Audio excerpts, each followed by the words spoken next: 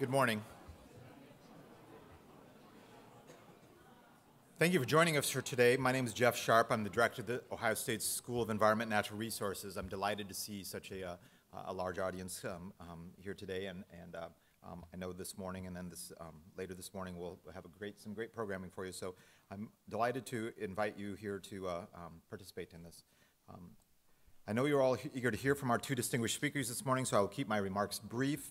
I want to start by acknowledging our school's Terrestrial Wildlife Ecology Lab and Ohio Department of Natural Resources, Ohio Division of Wildlife for their collaboration with the Environmental Professionals Network to help shape and facilitate the several components of today's breakfast program and additional activities, including a very exciting workshop and lunch program occurring here in this room later today.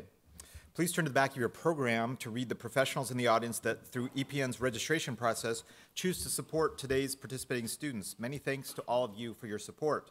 One of the exciting things that we are delighted to be able to do through the Environmental Professionals Network is network students with professionals. So hopefully some of you, we interspersed you, and some of you had a chance to visit with some of the students here at Ohio State University. They're interested in probably the same fields that you're working in. So for those of you that are students in the audience, could you raise your hand just so we could see how many are here? Yes. It's great to see so many of you here, and I appreciate that it's early for you and it's getting late in the semester, so I know it was probably a taxing sort of effort to get here, but these networking opportunities pay off. We are aware of people that have actually successfully landed leads for jobs in the past.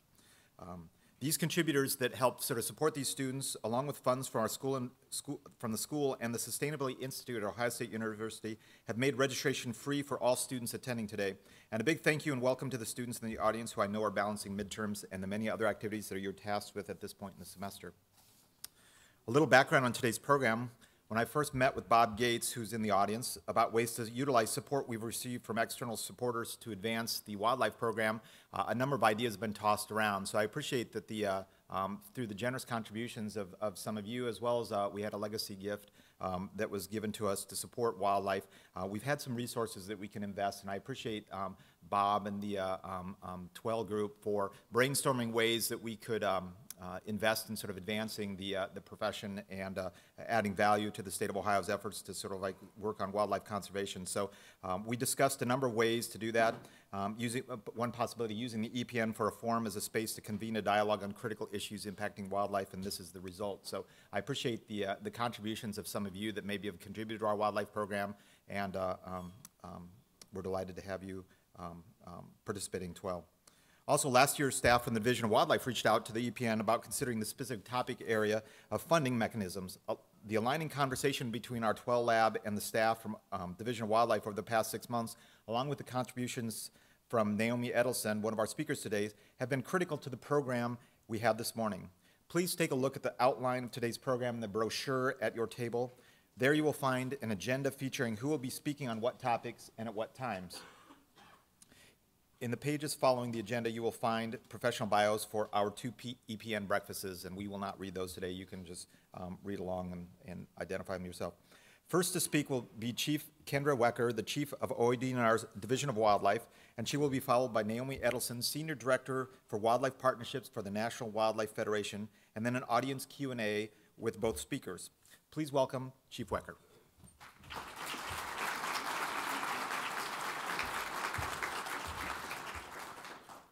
Thank you, Jeff. I appreciate that warm welcome and introduction. So thank you for coming this morning and talking about wildlife conservation and funding of wildlife conservation. It's a great story, and it needs to continually be told, and it's something that we are eager to share with you. So today, I was going to give you some information to think about to start this off. History of conservation funding. What do we do in the Division of Wildlife? How do we do it with the funding that we have?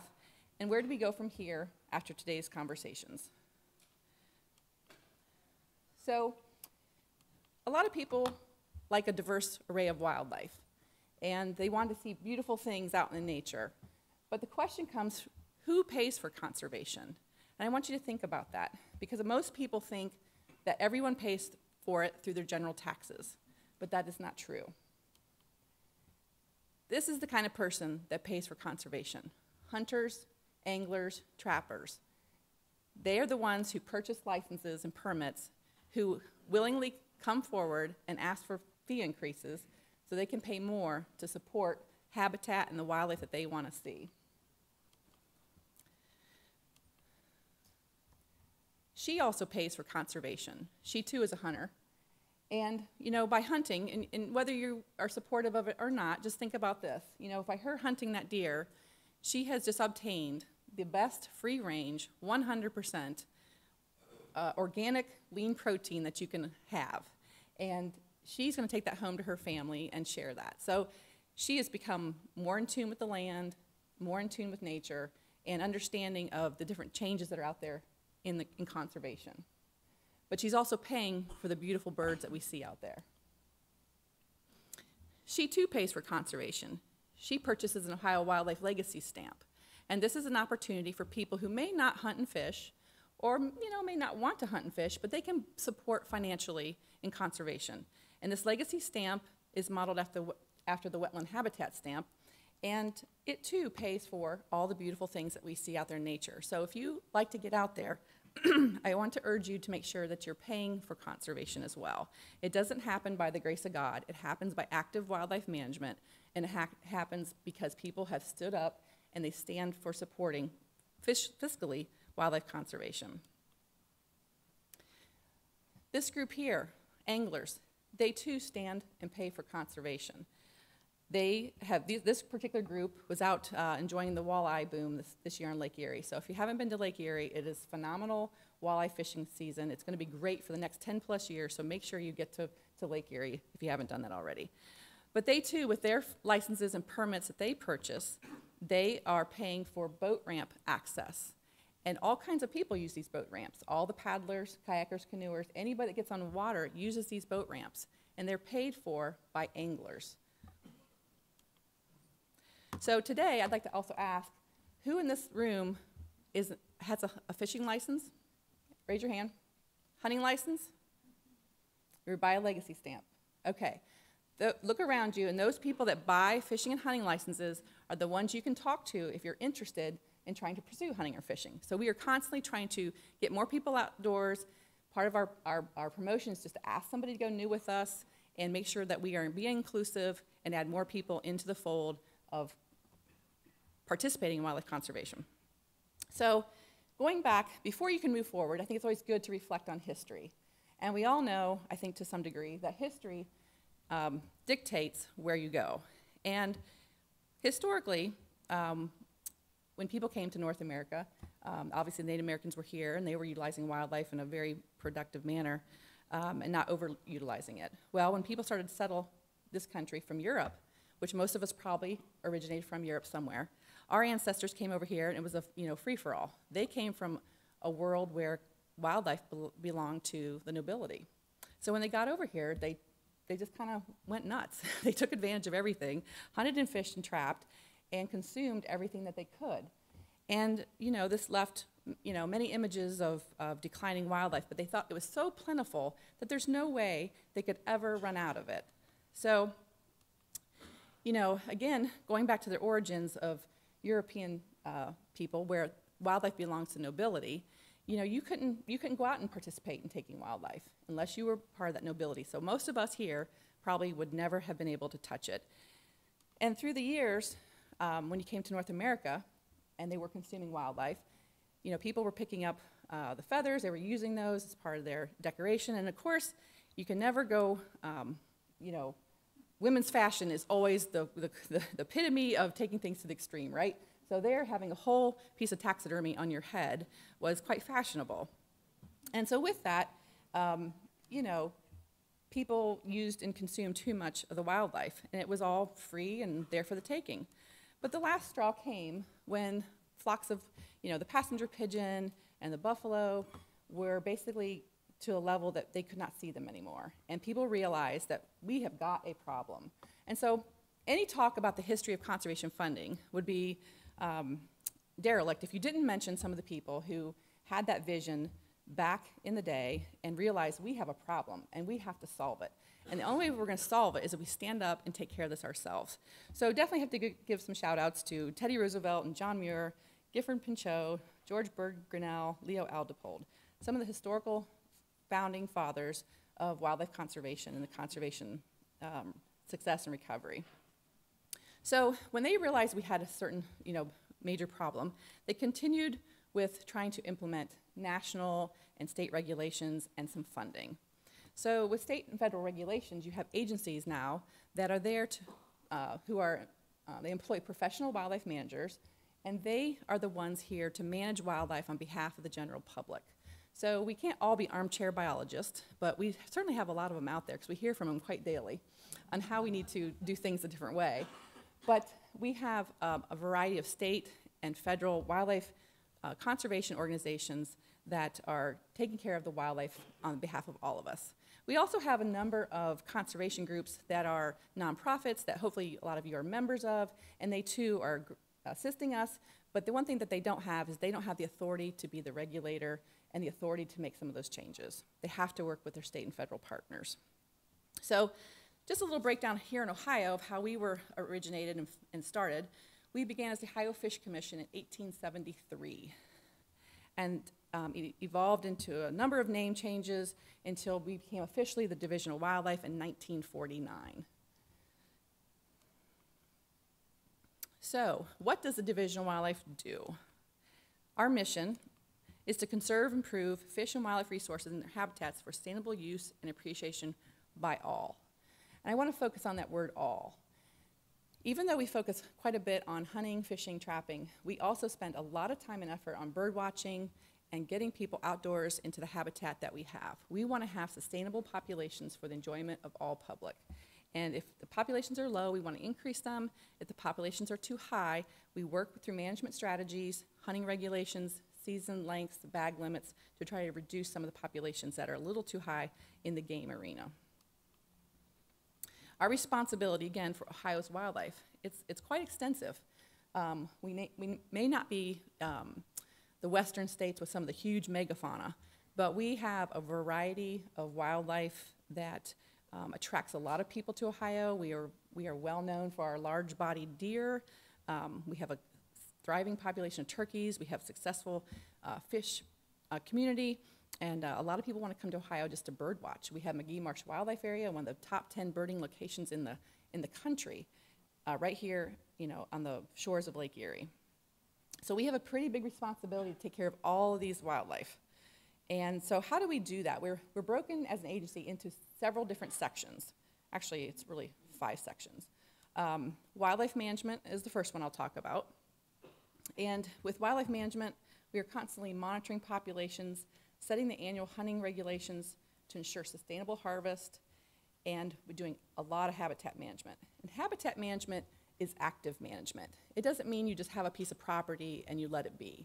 If you let it be, it's going to change and evolve over time, but you're also going to lose the dynamics of the certain habitat qualities that the population of animals there may use. So if it's a grassland, you need to do active cutting or burning to maintain that grassland, to keep your woody invasives out. If it's a wetland, you may need to have water control structures, which are very expensive, to run the water levels to make sure the levels are up when they need to be up and down when they need to be down. So we have beautiful wildlife here. Besides the charismatic megafauna that we take care of, we also are really into pollinators and trying to produce better habitat on the landscape. So if we have more pollinator habitat, we have more insect biodiversity, we have more food for all the way up the food chain. So it's very wise to make sure that we focus on all levels and not just one level of habitat. And so with the management, we do active burning, and a lot of people sometimes don't understand why do you do that, and it's part of, again, active management. So you have to have these mechanisms in place to maintain that habitat to keep the biodiversity that you're seeking. And so after a burn, this is what you can have very quickly. And so, again, it's constantly telling the general public and encouraging and educating them about these strategies that we do, because a lot of them, they are removed from nature. They don't understand why do you do these things, and they think it's detrimental or not a good use of your time. So it's a constant public relations issue. So both in wildlife management and fish management, our other wildlife pillar, we deal a lot with endangered species, endangered and threatened species. And of course, this is probably the most number one thing that people come to our website for. They come to find out information about endangered species. So I think partly because a lot of students are doing reports on endangered species and they need information. So we know that, and we try to put a lot of information out there, and we deal with everything from the beautiful bald eagles to the federally endangered American burying beetle, and we care about all of it. And of course, on our aquatic side, lake sturgeon and hellbenders are some of our flagship species that we're actively working on, and we put a lot of time and effort into these critters, as we should. So in fish management, you can't get any more glorious than sitting there untying knots and nets and things like that. So all of you that are in the natural resources field, hoping to get a job, just know that you will do some hard work, and it's pretty labor intensive, and I think I hear some chuckles out there in the audience. But fish management is active management. Again, you have to be in the field, you have to be counting, data analysis, surveying, inventorying, and making sure that populations are where they should be. And then, of course, we grow a lot of fish. We have fish hatcheries where we raise fish, and I think last year's number was, I want to say 48 million. I think I saw Scott Hale somewhere, so if I'm not right, Scott, is it 48 million or more? We're a bit more? Okay. Every year we raise the bar. So that's a lot of fish. And we stock different lakes with these fish. And so why do we do that? Why do we stock fish? It's probably a very common question we get. And again, all these people that purchase fishing licenses, they have an expectation that they're going to be able to go out and fish or find the animals that they're looking for, and we need to supplement some of these populations because they aren't naturally reproducing to the levels on their own that we would like to have them. So we can grow them fairly inexpensively in our hatcheries and put them in the water so that people can enjoy them and partake and be out in nature. So besides the game species, and I already mentioned a little bit about pollinators and diversity, we do care about all wildlife. And so when you can get a large group of wildlife biologists and technicians in the field to go out there and look for timber rattlesnakes, you have success in your agency, that they're there voluntarily, they weren't assigned, and they wanted to come and see these timber rattlesnakes. So it's one of our venomous snakes here in Ohio.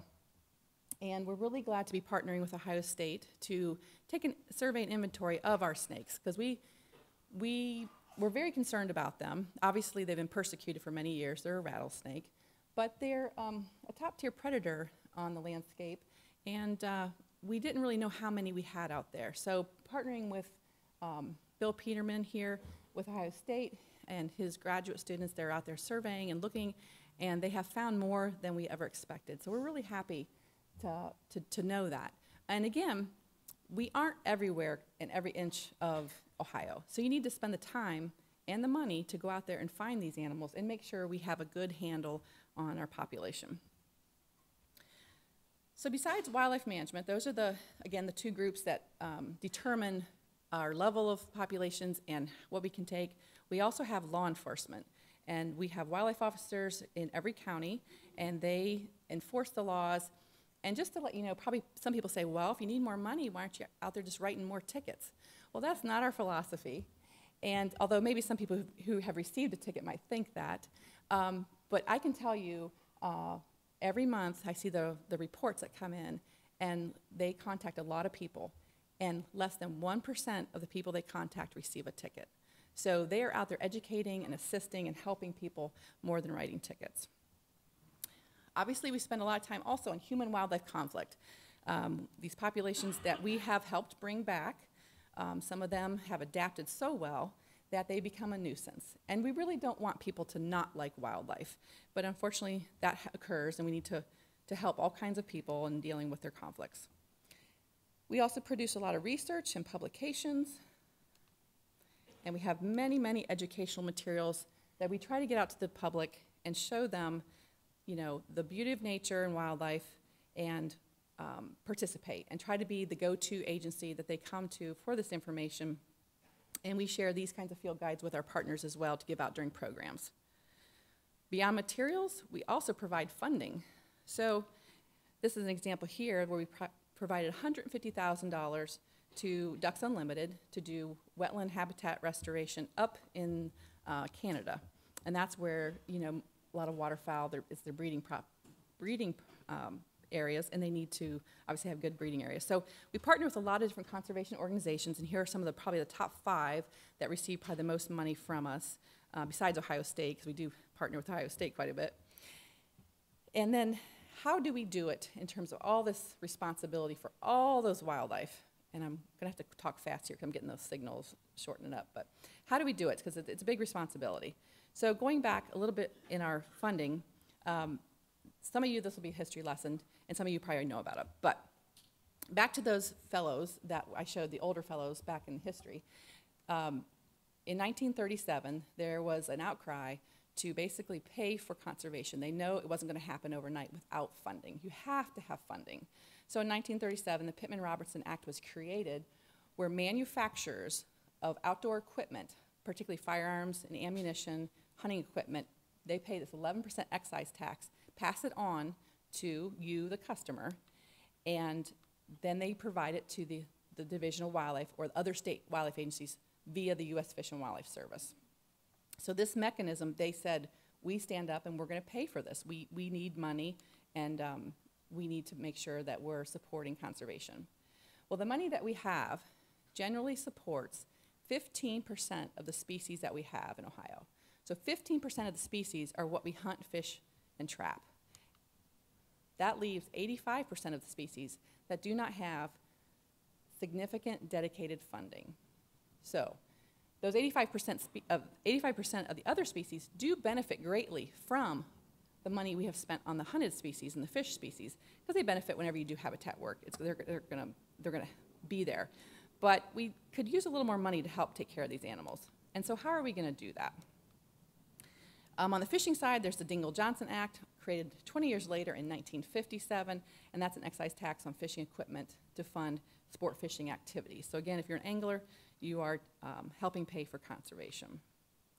We have very limited funding for the wildlife diversity species. And again, wildlife diversity are the collection of animals separated from the ones we hunt, fish, and trap. So that's a kind of easy way to term it, as wildlife diversity. And currently, we receive state wildlife grants, which is from the U.S. Fish and Wildlife Service, at $1.2 million per year. And this is something we had to advocate for.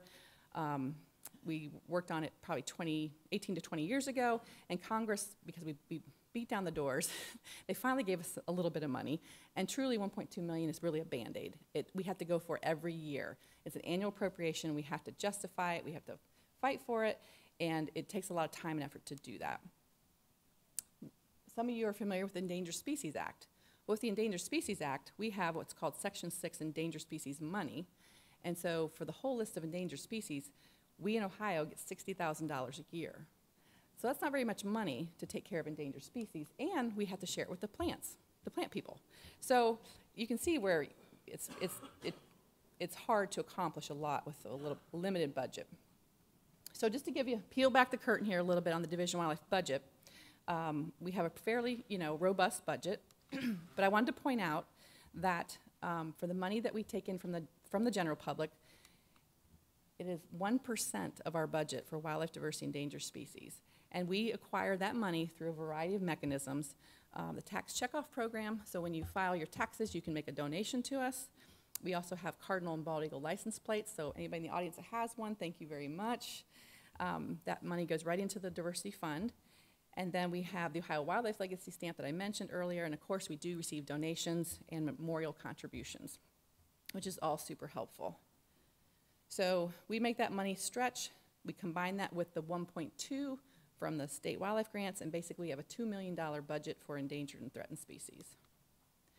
So let's focus on some of the species success stories, because I think we do much better when we offer the incentive of money to pay for these things rather than the carrot is better than the stick, right? As far as trying to make people do things. So the Lake Erie water snake is a recovery success story. It has been removed from the endangered species list due to a tremendous amount of work and outreach and convincing people that snakes are worthy of saving.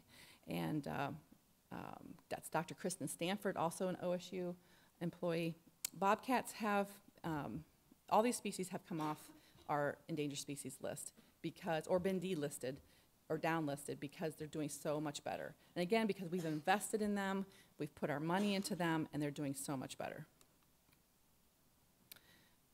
Other species that we're continuing to work on, freshwater mussels, hellbenders, lake sturgeon, and of course the monarch butterfly. And if you know monarch butterflies are imperiled at this point, they're having a hard time, and we have put a lot of time and resources into trying to bring them back, and a lot of it's been public awareness. And so putting the habitat on the ground and working with people is the primary way that we are going to be successful. Ohio is 95% privately owned, and we have to work with private landowners in order to make landscape scale change for wildlife conservation. So part of that $1.2 million I talked about from state wildlife grants from Congress, they said, well, we're going to give you this money, but we also want you to have a plan on how you're going to spend the money. We don't just want to give you a check. So all states were tasked with developing a state wildlife action plan. In Ohio, we have our plan. It's over here on my table. If you want to see it, it's about 2 inches thick. It's very comprehensive.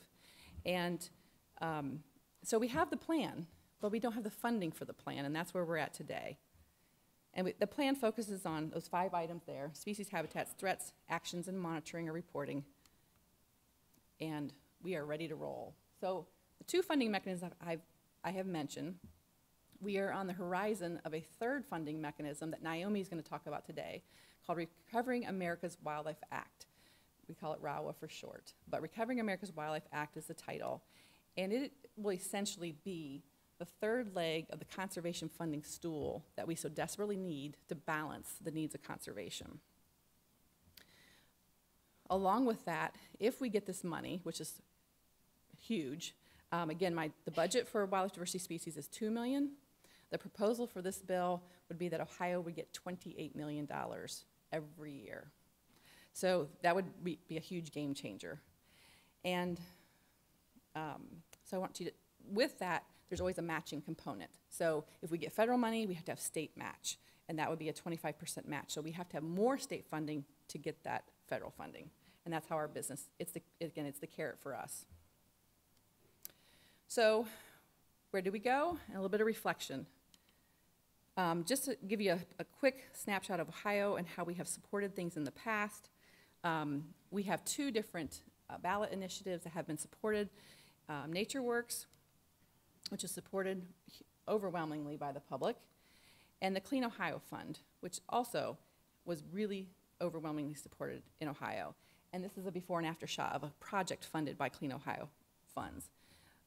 It's a vital component of supporting clean water and clean air and green spaces, and we know that Ohioans here support those concepts. They're very supportive, and we feel very confident that they would support something else for wildlife conservation. So we look to the other states. What have they done for their state components? And we look at their funding mechanisms, we look at what's working, what's not working, and then, you know, we cannot do this without partnerships. Partnerships are vital to any kind of conservation improvement, and that's why I guess I'm glad you're all here today, because you can certainly partner with us to promote these things and influence people who have the power to vote for these types of things. So with that, really quick rundown of conservation history and how we're funded. My challenge to you today is, will you stand up for conservation? Just like all the hunters, anglers, and trappers that are currently doing that. And I'll wish you happy Thanksgiving, again with our wild turkey, and that concludes my remarks. Thank you so much.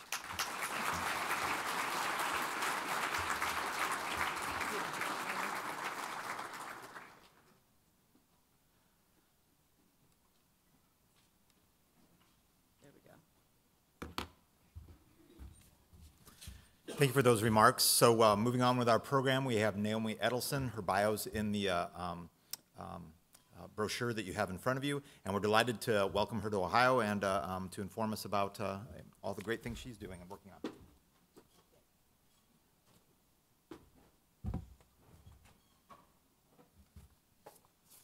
Hello, everybody. Nice to be here.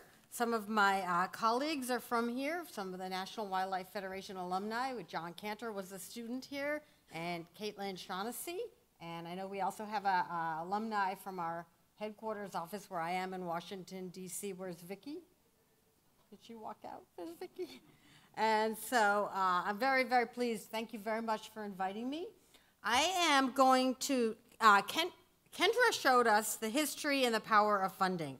And I'm going to continue that theme for most of my presentation, but I'm also going to, at the end, talk about a brand new toolkit that's coming out that I created, which will talk about the funding, but also other aspects of how we, particularly outside of the agencies, can play a role in being advocates for wildlife conservation.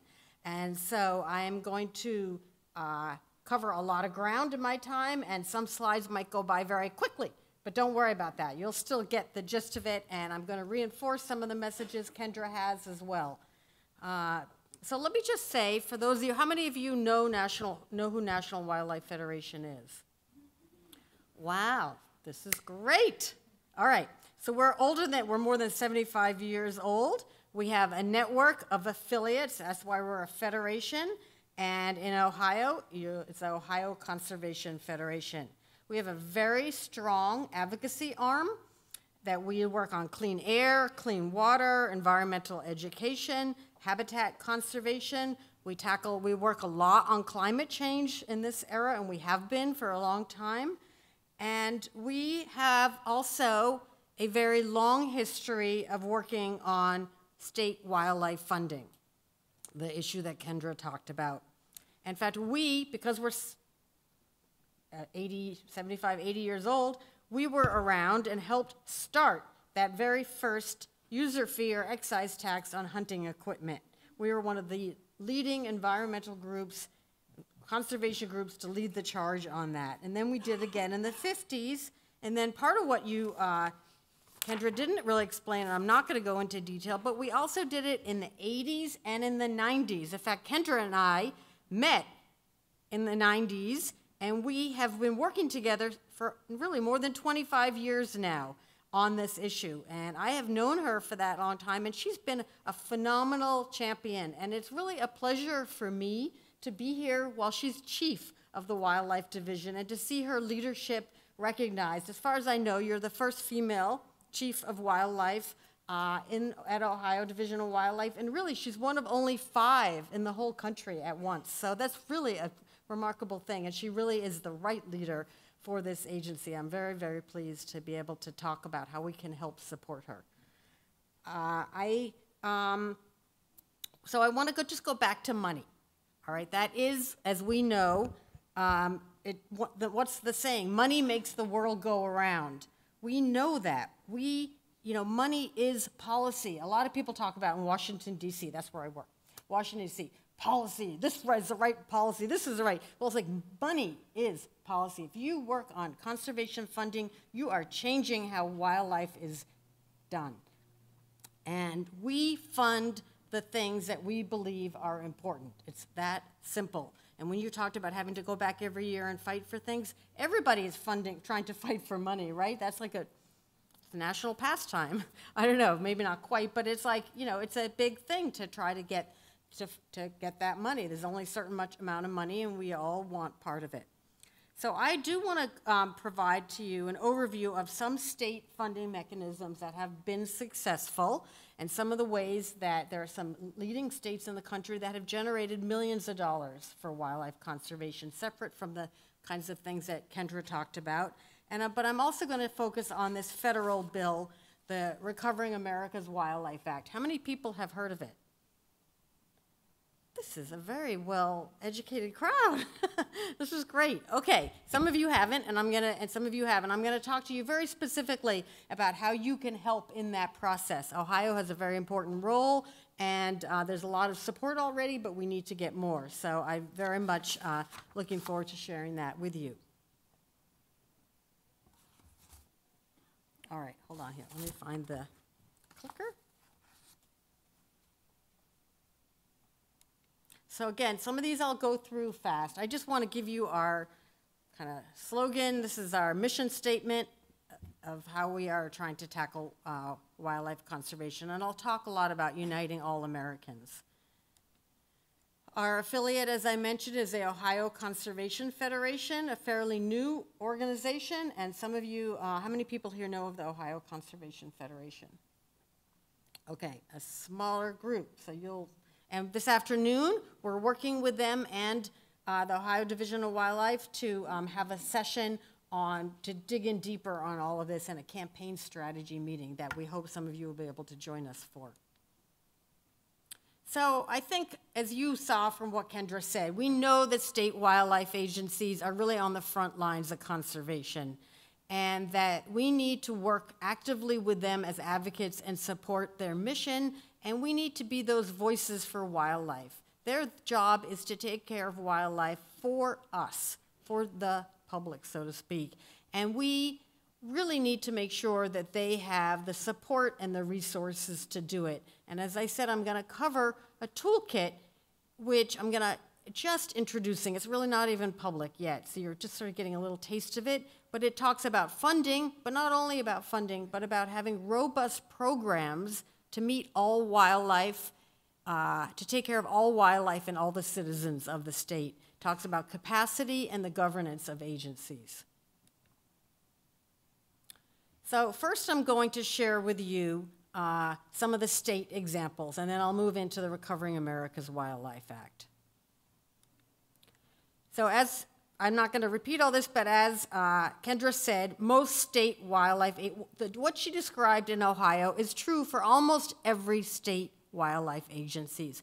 Almost none of them, with some notable exceptions, get so-called general funds from the legislature. It's a remarkable situation where we started with a good idea, but we're at the point where it's not enough. The idea of having user fees on people who enjoy the outdoors was a great concept, and it translated and continues to into billions of dollars.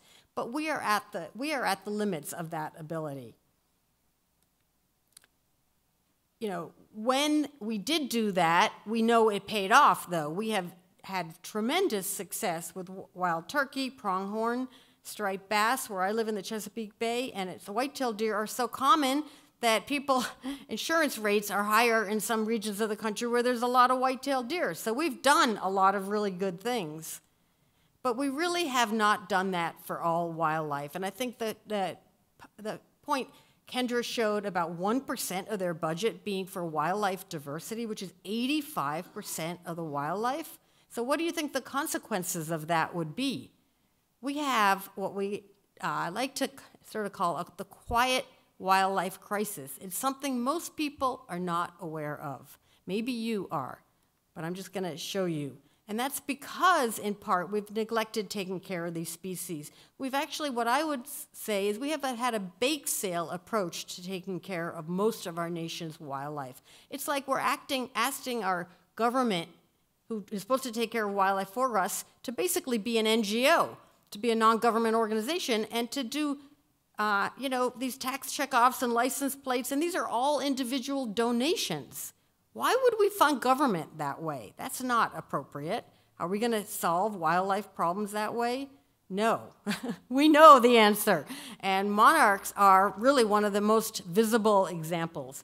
Monarch butterflies were once extremely common and abundant, very similar to the passenger pigeon. And I would say they're facing that very same fate. They were all over. They're well known. People learn about them in science classes. They're a beloved species. They're actually much more interesting for many people than the so-called charismatic megafauna that people think about. You might go to Yellowstone once in your life and see some of those amazing species. But monarchs, people see in their backyards. People love monarchs, but they are declining. So how did we let something like that happen? But it isn't just monarchs. There's many species at risk. A third of the species in the United States are actually at risk of extinction. Of these, 1,600 are already listed under the Endangered Species Act.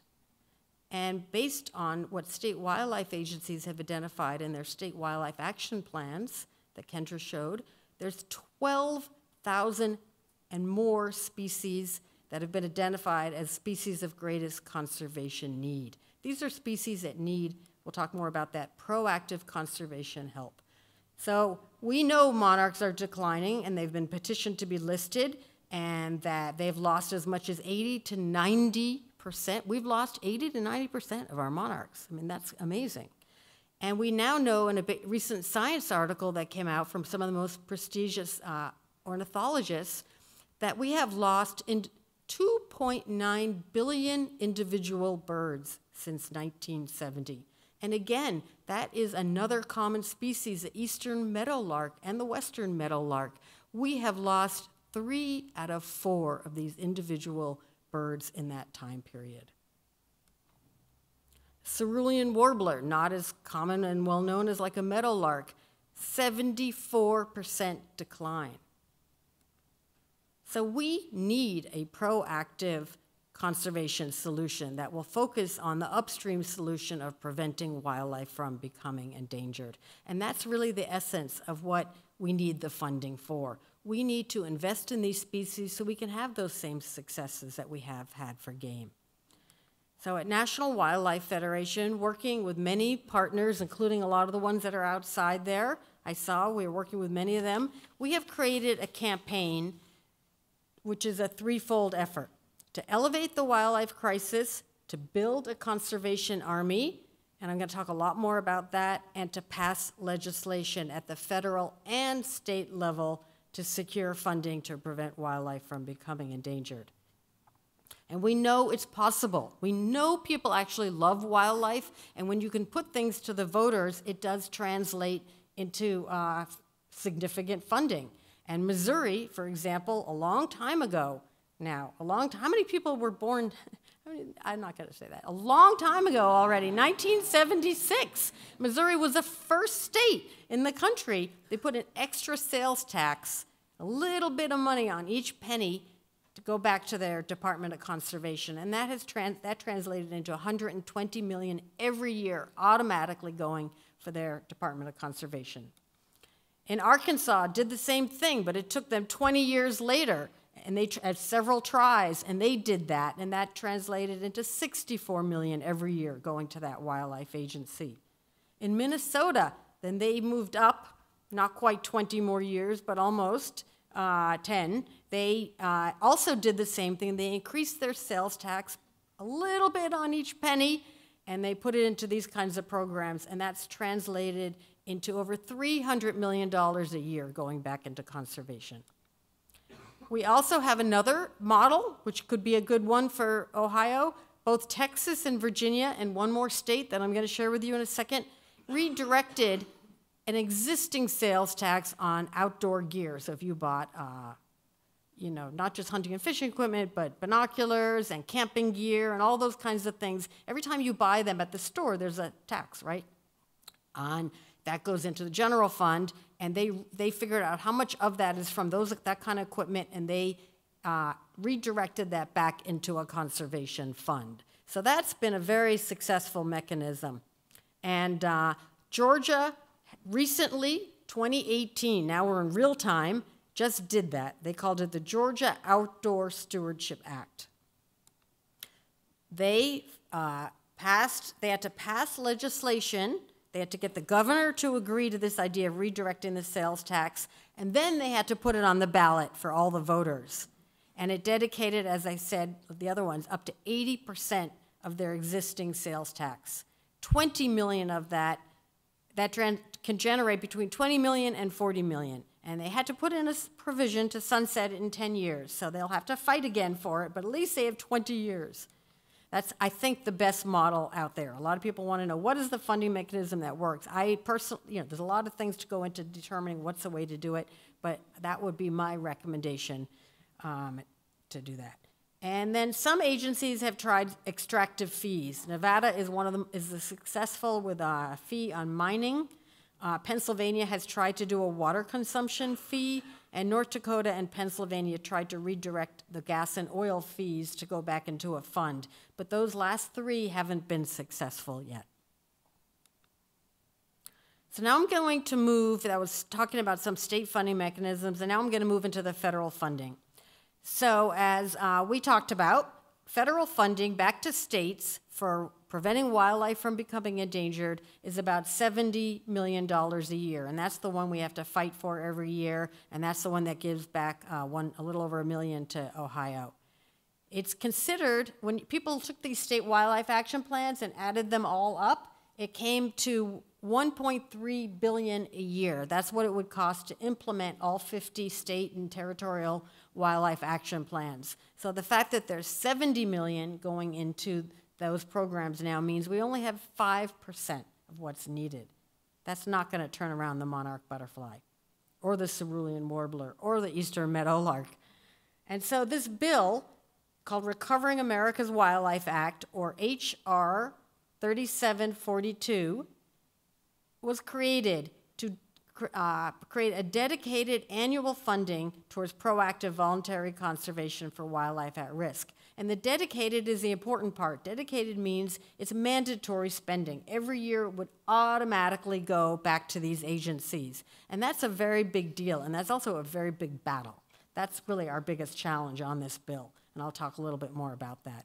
Out of that, $1.3 billion, the figure we talked about of how much it costs to implement these wildlife action plans, would go back to state wildlife agencies. We recently added a new title for tribes, who have also been historically very, very underfunded. And they have managed a lot of land, and I'll talk about that in a minute. So they have an additional title in the bill of $97.5 million for tribes. And the premise is that this is good for wildlife, good for business, and good for taxpayers, because if we can take these measures early on, these preventative measures early on, before they need the emergency room of the Endangered Species Act, we will safeguard, we'll take care of wildlife, we'll reduce the cost for taxpayers, and we'll reduce the cost for businesses. It's the concept of having a common cold and treating it instead of waiting till you get pneumonia and end up in the emergency room, where everything is riskier, it costs more, and it's just not good for anybody. And so the idea, and we're finding a very good response to this, and I'll explain that in a minute. So Kendra walked through this, so I'm not going to spend much time, but the money can be used for a variety of things: species reintroduction, habitat restoration, the health and status of wildlife and habitats, and looking at what are the problems. Why do we have this particular problem, and what are some of the practices we might need to do, active habitat management, to address that wildlife. This has, we talked about how it led to success. Here's an example. We're working with Congresswoman Debbie Dingell from nearby Michigan, and Jeff Fortenberry, he's the man next to the banner. And these two members of Congress, bipartisan, introduced the bill this past July. We've actually been through a couple cycles, but we want to. So Congresswoman Jeff Fortenberry, Republican from Nebraska, Debbie Dingell, a Democrat from Michigan. And we see this is National Wildlife Federation's top legislative priority, very top. We see this as a once-in-a-lifetime opportunity, and that this will be a game changer. And I think we have that point already, but we talked about the difference it would go from Ohio from 2 to 28 million. These are some other examples of other states. It will change how we take care of wildlife conservation all over the country. And as I said, it will really help the tribes too. They manage themselves tens of millions of acres of land. They take care of over 525 federally listed threatened and endangered species. We need to absolutely help support their work. And we just did a fly-in with them. It was great. They got all these co-sponsors. It was really great. This has galvanized them in a way it never has, any other issue has, on working at being advocates for conservation. The funding provisions include some of the money has to go to recovering those that already are threatened and endangered, and some of it can be for recreation and education. Every state has to match it, so it even leverages more money. They have to match it by 25%. And it has to be used to recover and manage species of greatest conservation need, those 400 species in Ohio's plan. And it may be used for these other things, and we believe it will be. We think it should be also used for, again, providing more outdoor recreation opportunities for all kinds of outdoor enthusiasts, and working with schools and working with nature centers and all the kinds of people who are very good at reaching out to the next generation.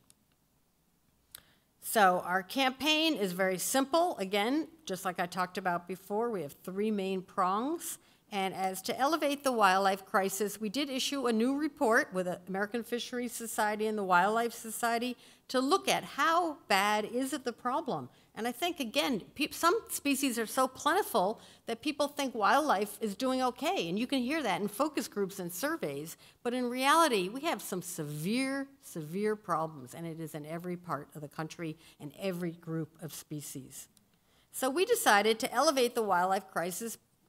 We actually brought live wildlife to the Capitol, and we got all kinds of people show up. They didn't care what we were talking about, but they got to come and see wildlife, which was really fun. But we also took this monarch butterfly stuffed animal, and we brought it in on Valentine's Day, and we showed up, and we said, will you be my, instead of saying, will you be my Valentine, we said, will you be my co-sponsor? And we had a little card from all of our activists in their district who had written them a Valentine's Day card. And here we are with a member of Congress from California, who actually represents one of the most important districts for monarchs.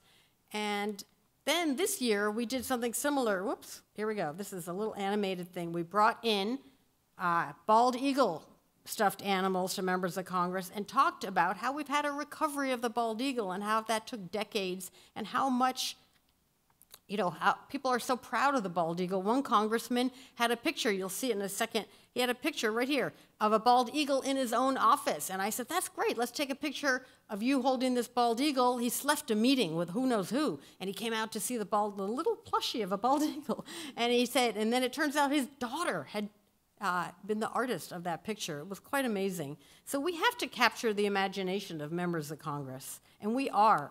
Our House plan for the members of Congress is to do a major co-sponsor drive to really focus on Republicans, keeping it bipartisan.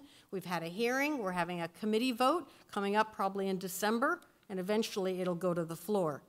So this has, by doing some of these sort of gimmicky things and basic work of reaching out to members of Congress, which we'll talk about in a second, we have generated 151 bipartisan co-sponsors. Actually, it's 100. I checked last night, it was 152. The tribes just got this really hard Republican to sign on. It was amazing. It was like, we've tried and tried, and they just came in. She signed on to the bill the next day. So we have to do that to show that this bill should pass. And we do think it's these basic messages which are why we're getting that kind of support. But we also know it's because there's a big tent behind it. And we have been working hard to get birders and gardeners and hunters and anglers and hikers and paddlers and businesses to back this bill and contact their members of Congress. They like to hear, it's very important to hear from a lot of different voices. We have done that in several ways. One of them is we have a national sign-on letter, which I have some hard copies of, and I'm going to show you where you can go. How many people here represent an NGO? I forgot to ask that. Okay, check to see if you've signed on to this letter. We have a lot of groups from Ohio that have, but if you haven't, we'd love to have you add your name. We have more than 1,000 groups on here from a variety of interests, and showing that to members of Congress is a big deal. It really works. And then there's a question of what you can do to help individually. The most important thing is just contact your member of Congress. Once you've done that, you have to move on. Please ask your family, your friends, and your colleagues to help with that. There's a very easy way to do it at nwf.org, Recovering America's Wildlife. We have an action alert. You can fill in your name and your address, and it sends a message. You can customize it right to your member of Congress. Even if you don't know your member of Congress, it will send it to whoever it is based on your address. So we really encourage people to take this simple action alert, and we also encourage people to sign on the letter and to send it around to other groups that you would work with. It's very easy to do. That's on our website.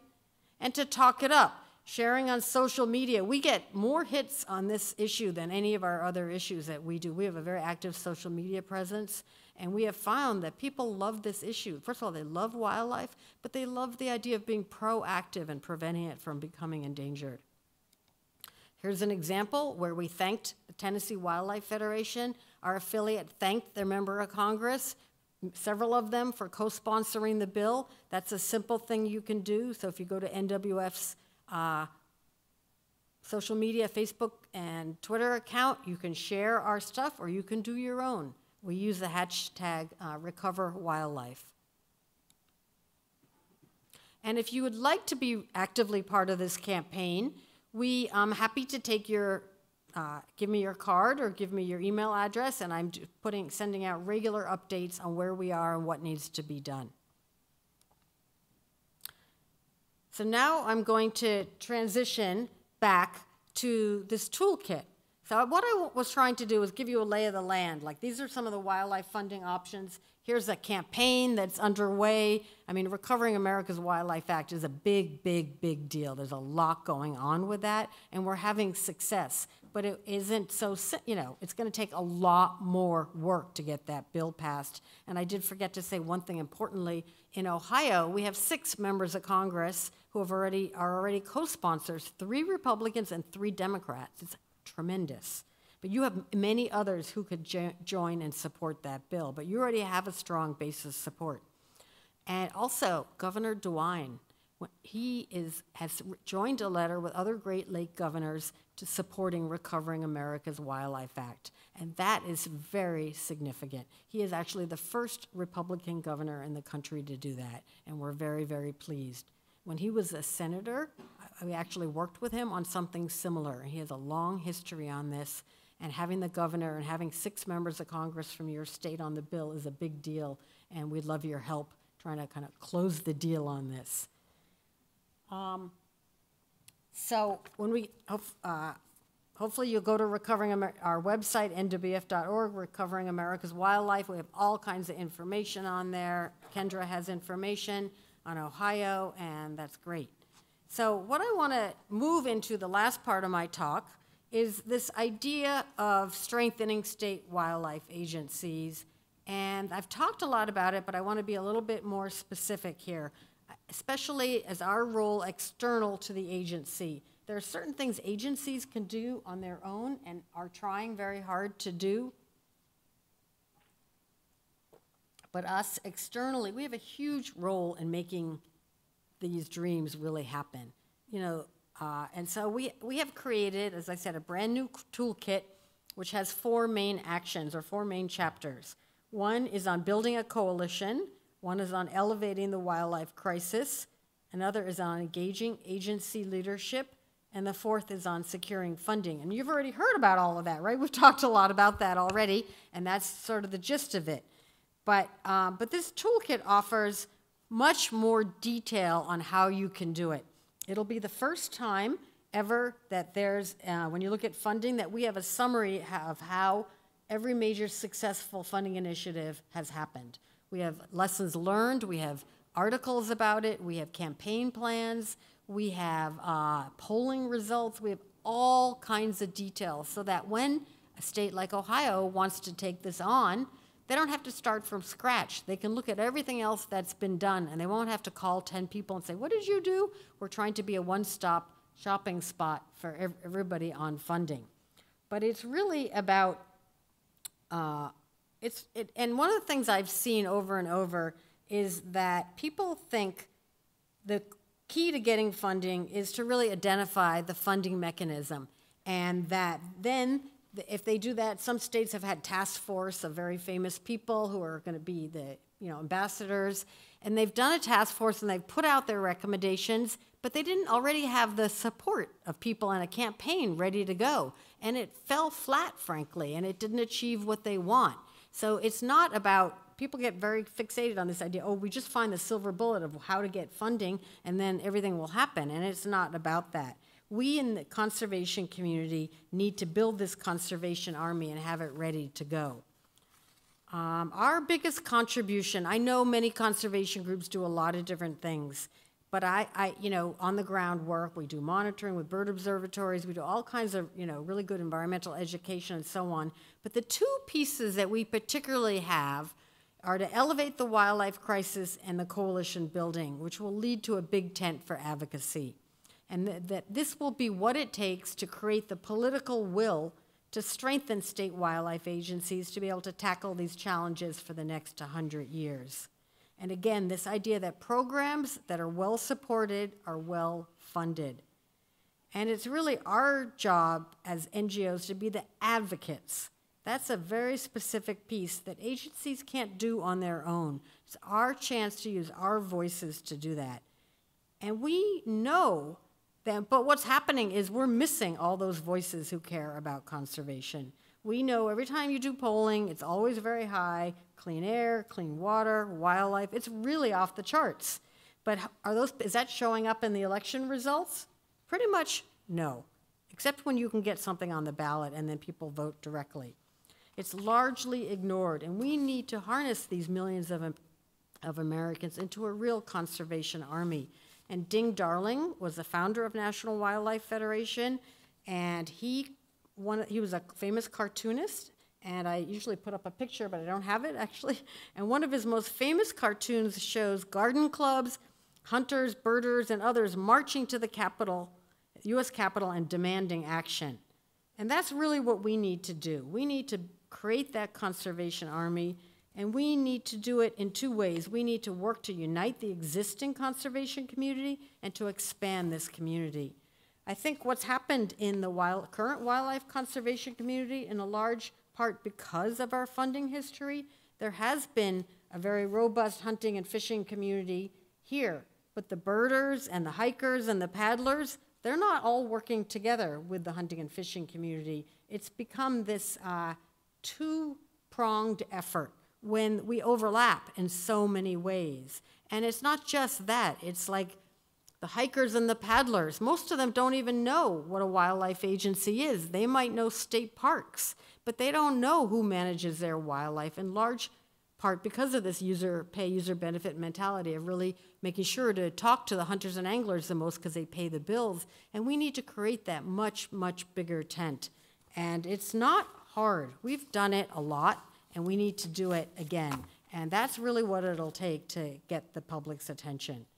But it isn't just about that, the hunters and anglers and the hikers and the paddlers and the birders. It's also about reaching, our biggest challenge is reaching the urban community, which is 80% of our nation's population. I mean, I live in an urban area, and one of the best ways to reach the urban community, who are highly likely to vote in favor of conservation, very highly, off the charts, you know, and they're very supportive even if it's not part of their daily lives. But there are 90 million gardeners, and if we can galvanize their support, and they are amazing advocates. They are not afraid to, a lot of them are led by women, and they are very unafraid to use their voice for power. And so that's a very good example of the kind of conservation army we need to build, and the toolkit walks through talking points for those different audiences and such. The second chapter is about elevating the wildlife crisis. And I'll just say there, the monarch is really the best example. The monarch butterfly, when you can talk about a species that people care about, we have, when you had an Ohio, Pollinator Summit, more than 300 people showed up to care about the monarch and other pollinators, and it's a really big deal. And so if we don't talk about the crisis, we won't get their support. That's an important part.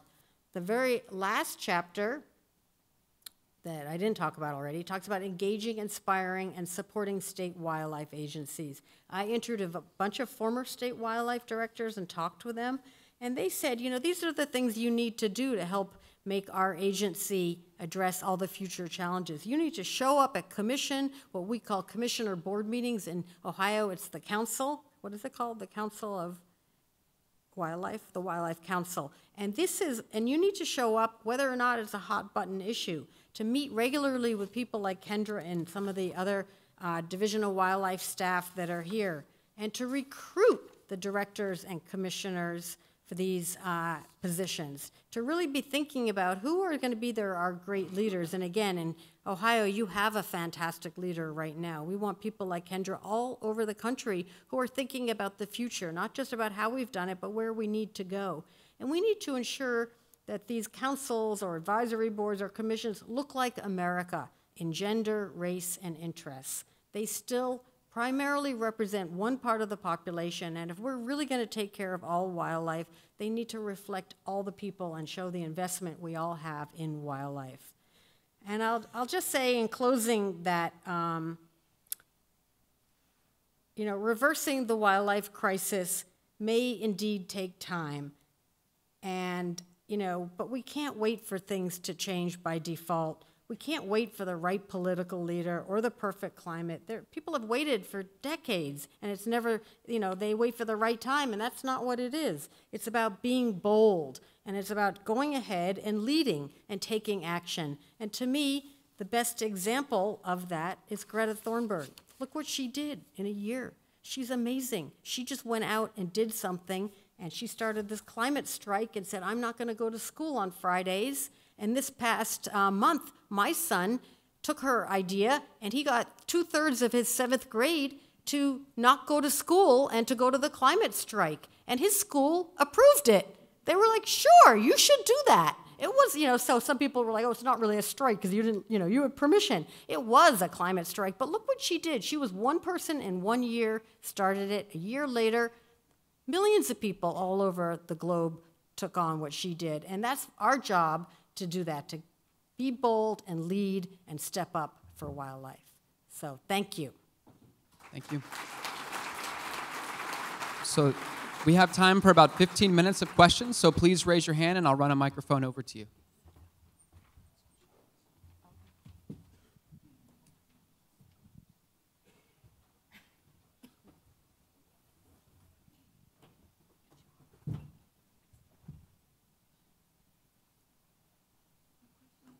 Need some time to process.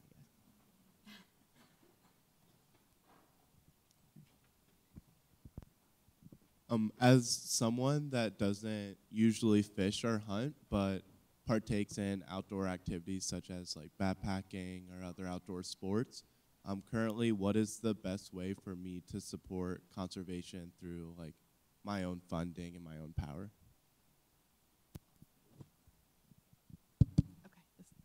Well, thank you for your question. Again, there were some other funding mechanisms on there, like the Ohio Wildlife Legacy Stamp. You can purchase that for $15, and that goes specifically into the Wildlife Diversity Fund. I would still strongly encourage you to think about purchasing a fishing license or a hunting license, because even if you don't participate, we use that license to count, and we get more federal funding because of that license. So your license will be multiplied by receiving more federal funds. So I still encourage you to do that. Now, to have a hunting license, you do need to pass hunter education, but we do have an apprentice license that you can purchase without any hunter education, and that's to go out and hunt with somebody who's already licensed. So even if you don't actively participate, just having that license shows your financial commitment to wildlife conservation in Ohio. You can contact your member of Congress. And you should then send a thank you to Governor DeWine. Actually, anybody who has a member of Congress, the 6 that have supported the bill, which you can go to congress.gov and look up the bill, Recovering America's Wildlife Act, and it'll tell you all the members of Congress that are supporting it, and you can sort it by Ohio. You can thank them if they're your member of Congress, but Governor DeWine is really going to be a great leader in this, and that's a simple thing you can do either on social media or otherwise, but you can contact your member of Congress. How does this House Wildlife Bill stand in the Senate? We are waiting to get the bill introduced. We are working hard to get a bipartisan bill, and so we don't have a Republican sponsor yet. So that is our biggest challenge, and we've talked with a lot of people, and we're engaged in some very interesting discussions with some senators who are in very, very high level. You can contact Senator Portman. He'd be a great one. He has a similar bill that he supports on dedicated funding for parks. We'd love him to be a leader for wildlife. Ladies, can you please explain how many sponsors you have in total for that bill right now, and who, if any, are opposition to that bill? We have 152 members of Congress, and it's It's like a third Republican, 2/3 Democrat, which is how the House is currently. That's the basic formula ratio. And so we feel very good about that. There are some members who are not, haven't gotten on yet, let's put it that way. Some of them have said, no, we don't want to, it costs too much. And we are really, that's our biggest obstacle, is the price tag. So that's why we need not just a few people to talk about it, but many, many, many. And I think it's, again, this idea that taking preventive action saves money in the long run. But they just have to hit home. Like this, I was talking about this congresswoman from Washington that has not been supporting the bill until she heard from the tribes. I mean, a lot of people have talked with her, but you know, it took even more to talk to her. So we have to overwhelm them, basically. I guess I noticed on your list pheasant as a target to bring back. How likely is that? It seems like since the 70s they've virtually disappeared from the wildlife. Okay, so in terms of pheasant population, yes, they have definitely changed on our landscape due to the landscape agricultural practices, removing of the cover that they had in the farm fence rows was very helpful. So we are actively working on different grassland projects through our private lands biologists, primarily on private land, as well as our state wildlife areas, to improve habitat and to bring back pheasants. We still stock pheasants at this time because, again, hunters want to have those out there, but it's really truly best to have a wild reproducing population. So we will continue those efforts. We aren't going to give up, and hopefully we'll find that magic answer.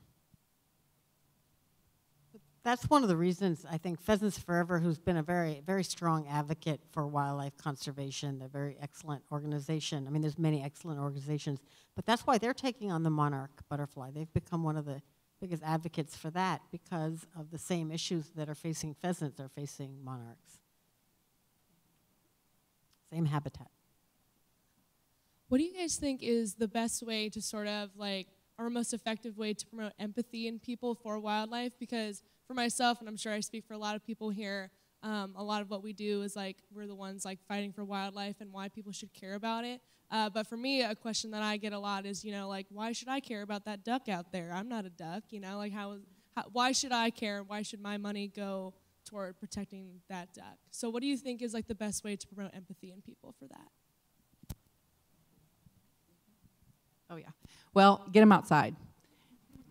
You have to have that connection with the outdoors, and if you have that connection with the outdoors, you will understand and you will have more feelings towards that, like, hey, I want to see that thrive and persist, and I want to enjoy that. So it really is getting people outdoors. Now, you can show them beautiful images, you can show them great shows. I like watching shows about Alaska. I haven't been to Alaska, but I love watching the shows. But getting them outdoors is the #1 thing you can do to help people understand about nature and connect with it. One of the other things, we actually went yesterday, Kendra and I and the Ohio Conservation Federation, we met with the Columbus Dispatch, the editorial page, one of the writers, and we're hoping to get them to go out and get the Columbus Dispatch. And let's see if they get an editorial on supporting Recovering America's Wildlife Act.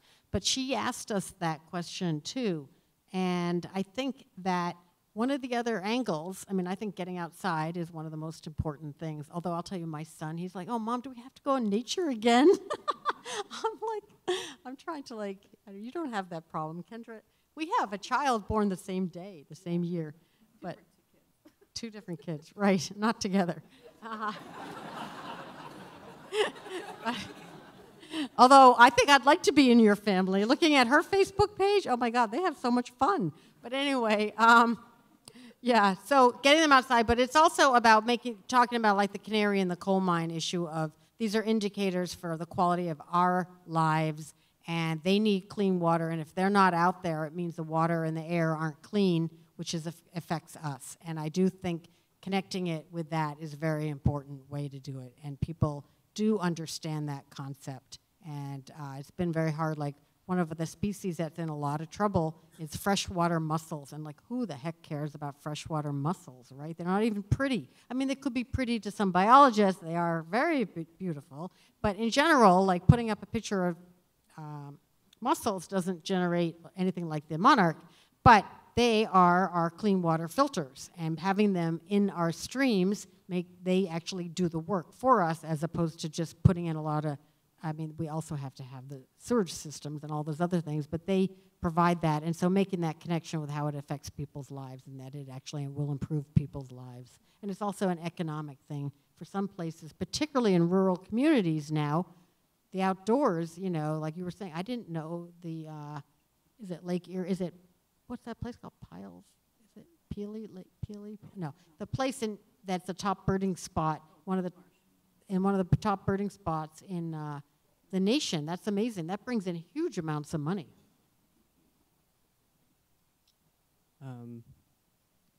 Hi, do you guys think that putting a tax on the hunters and fishers when they buy these licenses is the most efficient way to go about funding the basically conservation of wildlife? Or, I mean, rather than taxing the industries that are directly like harmful to wildlife and biodiversity in general, like petrochemical companies and, I mean, fertilizer companies and pesticides and whatnot.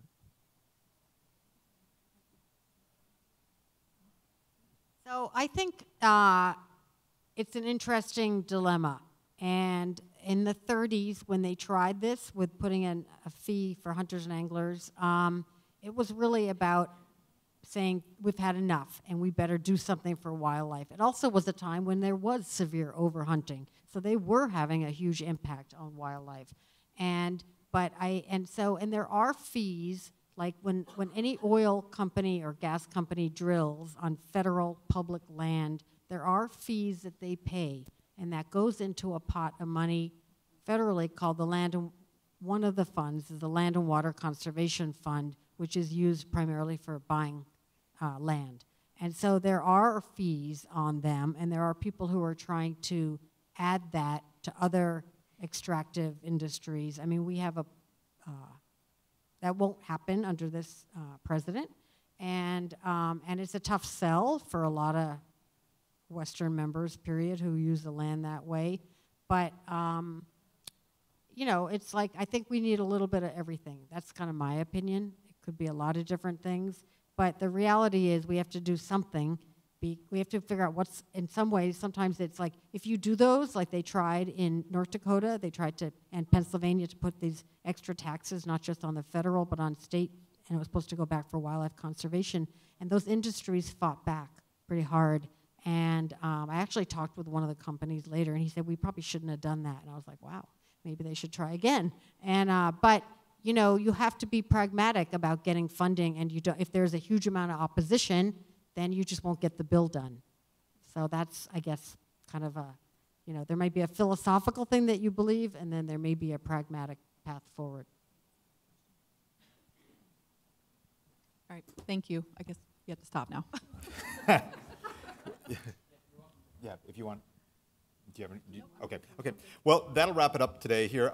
We'll wrap up, and you can visit with some of the speakers immediately afterwards. As is our tradition, we have 2 certificates of appreciation that we'd like to give you for participating in our Environmental Professionals Network program. Thank you very much.